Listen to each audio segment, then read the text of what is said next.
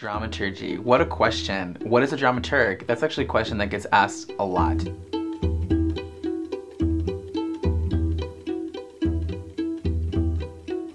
Probably the concept that most people know of. It is a person who does extensive research and contextualization for the worlds of the plays that you're working on. No matter what you are, if you're a designer, if you're an actor, if you're a director, or if you're a playwright, if you're working on a play, the one thing that's in common between the four of those disciplines is research.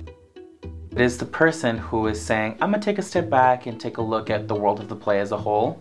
What makes sense? Where are some areas that we could improve on clarity? How is the storytelling in this? How much deeper can we get? We're currently working on Never the Sinner by our playwright ensemble alumnus, John Logan.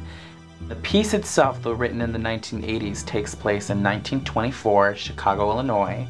He sorted through the 300 plus pages of psychological transcripts that they did on these two young men, the 1,000 pages of court transcripts and testimonies from the 100 witnesses that were brought in, examining the secret life of objects that the play talks about, which include Leopold's glasses, which were the ones that were discovered at the scene of the crime. So often, audience members have the ability to sort of see a play and wipe their hands and say, wow, that was interesting, now I'm going about my regular life. What we provide here at Victory Gardens is a concept that I've called civic dramaturgy.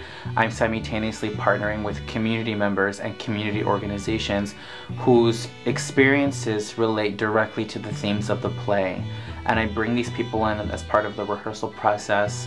I have them join us in either pre-show spoken word performances during the run of the show, post-show panels, town hall conversations, but it's sort of like this parallel of two roads, two cars that are driving down the same road, the world outside of the play and the world within the play colliding for the first time.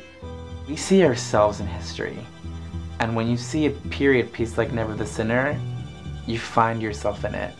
And audiences are going to be walking away either embracing that or being totally afraid of that.